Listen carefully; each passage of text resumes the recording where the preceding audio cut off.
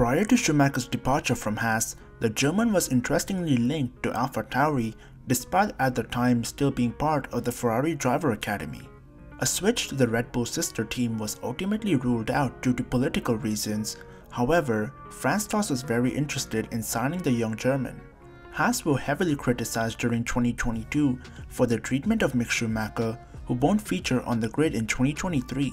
Mercedes reserve driver Mick Schumacher won't go away from Formula 1, with racing legend Mario Andretti believing that the German driver is far too talented to be forgotten about.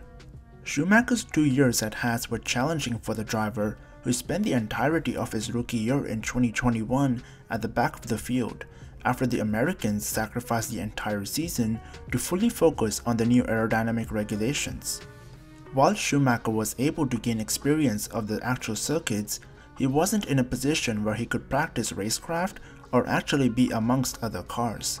Haas were the backmarkers in 2021 by some margin, which often resulted in Schumacher and Nikita Mazepin being lonely at the back of the field.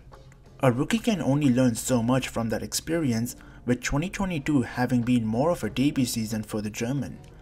Last season, Schumacher got his first real taste of what it was like to challenge for points and push for a place in Q2, with the Americans having had a competitive package.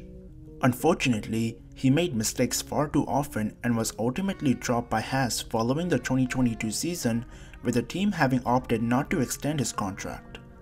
Given that he was told of his fate at Haas so late in the year, no other seats were available for the German, leaving him to search for a reserve role. Mercedes quickly swooped in and signed the 23-year-old as a reserve driver for 2023, a move that could very well work in his favor. Schumacher has expressed his intent on returning to the grid in 2024, with Andretti being certain that someone will take him, perhaps hinting at a future move by the likely Andretti F1 team. So do you think Mick will return to the F1 grid in 2024? Let me know in the comments below. Now check out how active aerodynamics could be introduced in F1 by clicking on this video.